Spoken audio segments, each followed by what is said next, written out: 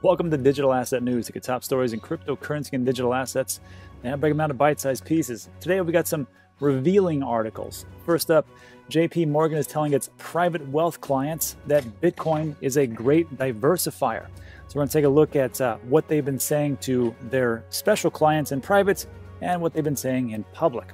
On top of that, I just want to do a real quick overview of what our friends over there at the Alex Mascioli channel at Trade the Chain were talking about yesterday, and it has to do with F2 Pool, Jerome Powell's comments, and Ryan pretty much getting all out of cryptocurrency. So interesting things, we'll take a look at those, but first take a look at what's going on in the market. So first up, as you notice, there's no pool in the background. We are in Houston doing some work on our new investment property. So if you hear some things going on in the background, just construction work, no big deal. But these are the things that we have to get through because, hey, life goes on, business goes on. You just got to keep pushing through. All right, so here's what we got for today. First of all, today is March 6th. It's Saturday.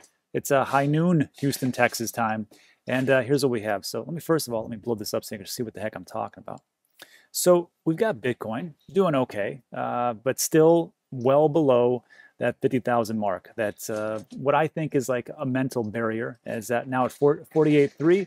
So a little bit of a gain, but not by much. It says 1%, but I could have sworn we were at 49.2 yesterday, but maybe I'm incorrect. Check me in the comment section. Ethereum is up 9% in the last 24 hours, and we're looking at 1,600. Tether's Tether, nobody cares. But interesting enough, Cardano has fallen into that number 4 spot. And it's very odd because there's been nothing but great news. And again, like I always say, has anything changed? Have the fundamentals corrupted? Has there been some huge hack? Has somebody come out and said, surprise, blockchain is created by Hugo Chavez or something? No, it's all the same. And actually, the crypto market is doing pretty good things in the background. The Binance coin, Polkadot, everything's up a little bit except for Cardano. No good reason why, but that is what it is. So pretty good day if you're dollar cost averaging to buy more. I did myself. Doge, look out, 3%, nice. Aave up 3%, 2%. Anything down? That's in the last 24. Well, Monero and IOTA, but that's not so big. 3%, 1%. So yeah, same old stuff. Let's take a look at the sentiment range, see what's going to be within that 90%. Holy smokes, what is this? Digital note. I have no idea what this is. This is, of course, Trade the Chain, sentiment analysis, does a lot of scraping of the web, 1 of 4 integration into Twitter. So digital note might one to look at. There's no way. Plus 46%. All right. Loop ring, plus 6%. And just so you know, these 3 numbers here, this is what it will vary in between its states, but that middle number in the next hour, they're 90% accurate with that. So if you want to look at that, it's a link in the description. Let's just jump into today's top story, shall we? All right, so this guy right here. This is interesting. It's interesting because, JP Morgan for the longest time, remember Jamie Dimon, CEO of JP Morgan, told all of his traders and all the people they work with, he goes, if I catch you trading Bitcoin, I will fire you on the spot. And of course, you're like, well, maybe he's just a real hard ass and just that's how he is. But behind the scenes, a little bit different. So, and as time has gone on, when this happened, this was in 2018, 2019, somewhere around there. But behind the scenes, they were telling their clients a little bit something different. Maybe they were buying a little bit in the background. Now, they are a publicly traded company, so you have to watch out with these types of things. But I never believed that JP Morgan was like, nope, this is not going to happen. It's not going to work. If it makes money, it makes sense. And I think that is what they will always look into, and especially cryptocurrency digital assets. So what do we have here? So JP Morgan, of course, telling its clients, hey, you should buy some Bitcoin and crypto. Well, what do they got? JP Morgan Private Bank has distributed an educational deck to clients to help them understand the basics, risks, and potentials of Bitcoin and crypto. Great. So to their clients, whichever they want to distinguish them as far as like value or whatnot, they said, hey, here are some slides. Here's a slide deck. This is what we want you to take a look at. This is what we think is going to be pretty big as far as diversification. The deck was prepared in February and distributed last week in Europe and Asia as Bitcoin's price rally has drawn attention from financial institutions and investors. And this is one of those things where it didn't make sense to me for a little bit. And it was actually Mike Novogratz who who had a pretty good statement. He said, look, if you're into some type of asset and you're trying to get it at, when it's really cheap, that's great, but it's very risky to do those things because you never know what it's going to do as far as like go up or down. He goes, but when it starts to really rise up, and he says Bitcoin specifically, he talked about it in March. He goes, it's going to go up. You just don't know when it's going to go up. He goes, so when people start to see it really take off after, weeks and months, and start to roll up, he goes, it's not as risky as when it was down in the 5,000, 4,000 range when it dropped like, 70, 60, I think it was like 40 or 50%. And I was like, yeah, I guess that makes sense. I mean, you're not going to get the gains, but it's not as much risk because everybody's going to pile in. And if you look at the mentality of FOMO, there was a survey that was just done actually, and a lot of people that are getting into crypto right now, they have no idea what crypto is, like no idea, but they know it's going up and they want to buy that. So if you just look at that herd mentality, then sometimes it's pretty good just to ride that wave and then get out before the whole wave crashes. But again, this is not financial advice, just entertainment purposes only. Anyhow, so this was given to their financial institutions and investors. And this part was interesting. It says, under the so-called Metcalfe's law, I really didn't know much about Metcalfe's law until Pat Ackerman came along. Pat, thanks so much. And he was talking about Celsius and Voyager and how, the more users you have and the better utility, the network effect, and the more, of course, the value of the token will rise. So Metcalfe's law, they actually reference it here in this slide deck. And they state the value of a network is proportional to the square of the number of users. So if you want to take a look at that as far as Bitcoin, just take a look at all the wallets and then just multiply it by that. So Bitcoin's per coin valuation, just looking at wallets, would be about 21,667. Not bad, right? It's double that right now. But they state if comparing the current global value of gold to Bitcoin, using the 21 million max supply of Bitcoin, then Bitcoin's valuation would be $500,000 or 540,000. And finally, if applying the global value of money supply, the max supply of Bitcoin, its value would be 1.9 million per Bitcoin. So that's pretty great. So again, take these numbers with a grain of salt. Don't think that Bitcoin's going to go to 500,000 tomorrow. It's not. Don't think it's going to 2 million tomorrow. It's not. It's a slower game than that. And a lot of pretty smart people think it's going to 1 million. Jesse Powell over there, the CEO of Kraken, says it's going to 1 million and beyond. But I've heard that same song and dance when I got in 2017, and I do not believe it right now. I think it can go to 150,000 this current bull run. Maybe the next one, it could go up much higher than that. But I am reluctant to go beyond those conservative numbers because that's just who I am. And you know what? I'll tell you this. Between me and you, I'd be very happy if I'm wrong. I mean, if it goes to 300,000, I'm like, hey, I was wrong. Fantastic. All right, to finish this article up, it says Bitcoin is diversifying, but it's not a protection asset. Sure, I guess so. And it says Bitcoin is not gold, nor do we think of it as such. I don't think of it as gold either. I think of it as gold 2.0 because it's a great store of value. You can move it to anyone, anywhere in the world within 30 minutes or less. It retains its value. It used to cost a nickel, now it's cost $50,000 or so, and that's why I heavily invested into it. So as far as like gold, retainments, and then moving things, I could see that. When it comes to portfolio construction, it has diversifying properties like gold. Yes, it does. But its volatility, characteristics, and correlation profile refute the comparison to the traditional safe haven asset. And I will say this, and that's pretty much it. It goes through some more stuff, but I almost fell asleep reading it. I will say this. All these things that it talks about, and about well, it's not really gold. It's not gold. It's not as stable as gold is. But we got to remember that gold goes up and gold goes down. Bitcoin goes up and down as well. It just goes up and down a heck of a lot more. So it'll still retain the value, but the fluctuation, the volatility is going to be pretty great because we are in price discovery mode. Once we kind of hit this equilibrium, remember there's only 21 million and it's being gobbled up by some big players. But once we hit it, I think it's going to stay like that for a long time. Anyhow, let me know what you think in the comment section. Just interesting to note that, JP Morgan is finally coming around. They were the biggest critics. Now we could just get Dr. Doom Robini to get in our side. Then I know we've got a heck of a bull run. All right, let's move on to our next piece. So next up, the gentleman over there at the Alex Mascioli channel, Trade the Chain, they had some really good segments, and yesterday was just straight fire. So Ryan, he's in the, let me blow this up so you can see it. He's in the bottom left-hand corner right there. Ryan there just sold all of his cryptocurrency, and he's a big crypto believer. And he said he only owns Doge. And I think he's just holding on to it for, you know, because he thinks it's going to be the moonshot. And he doesn't really think it, but I think he's like, well, who knows what could happen.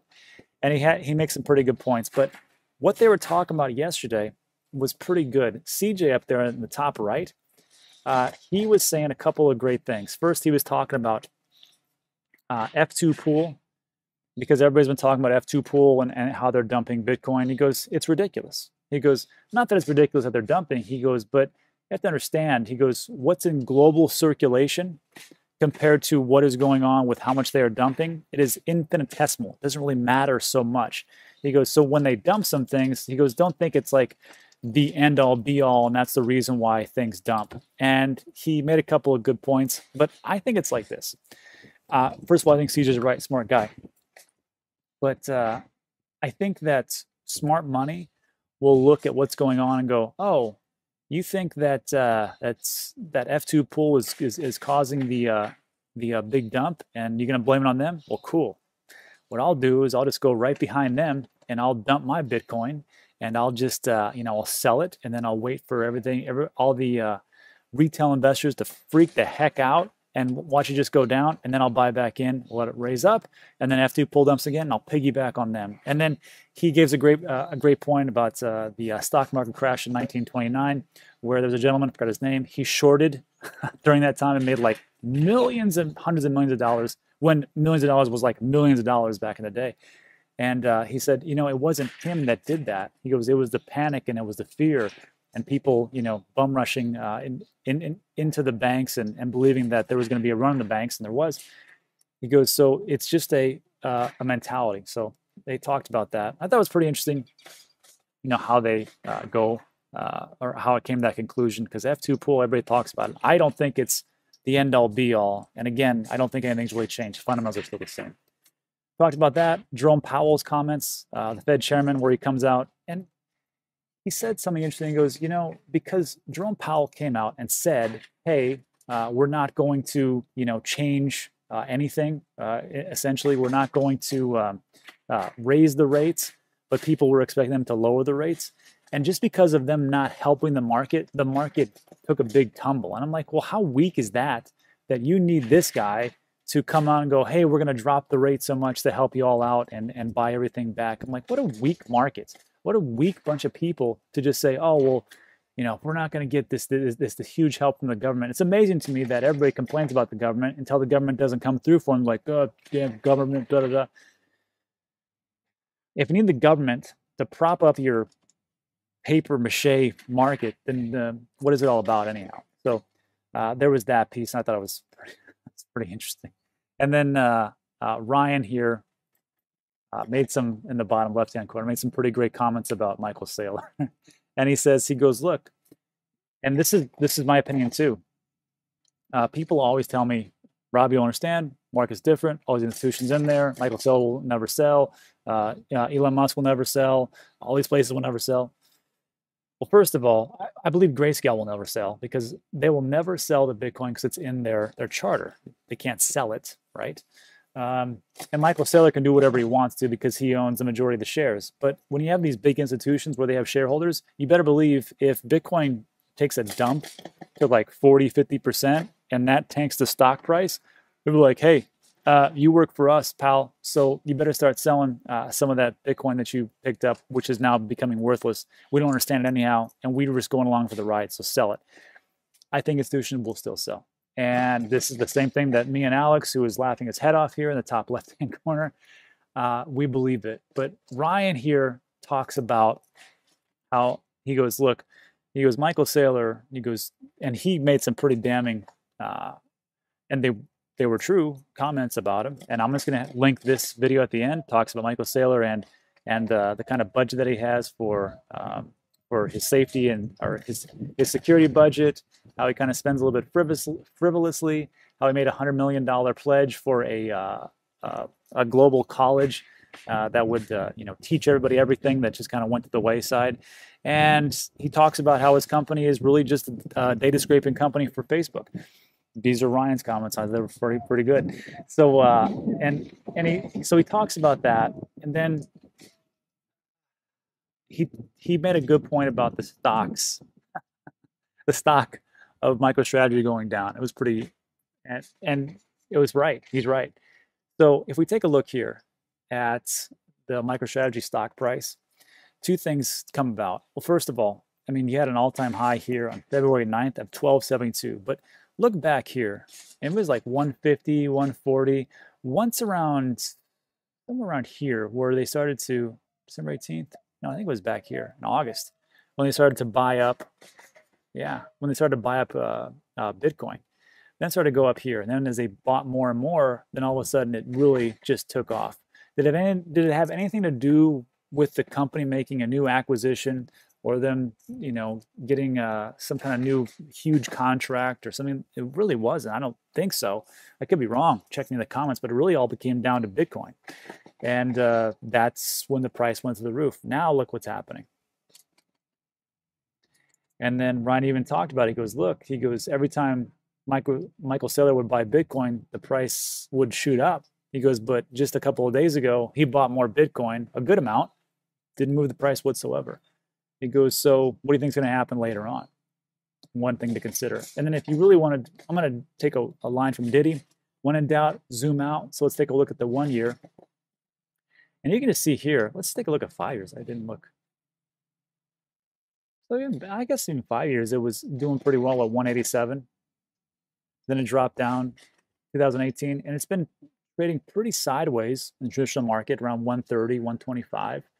And then, of course, go from 125 up to 1200, and now to be currently at 620. But still, from 120 to 620, really, what do you 5x there, somewhere around there, about 5 to 6x, 5.5x.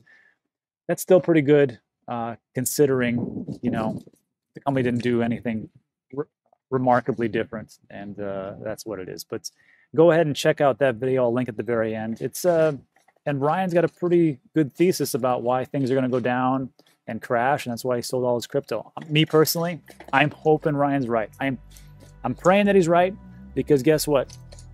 If it does crash, I don't think it's going to last that long. I think it'll be pretty steep, because people will panic and flip the F out, and they will sell like crazy. And if you sell, I will tip my hat to you. I will say thank you so much, and I will buy the crypto that you have sold and given to me at a very market reduced price. So thank you if you do that. That's it. All right. So, hey, thanks for sticking with me through the whole video. If you liked the video and you found some knowledge into it, give it a thumbs up. It really always helps. Also, if you like these types of videos, go ahead and subscribe. A lot of things we talk about are time sensitive.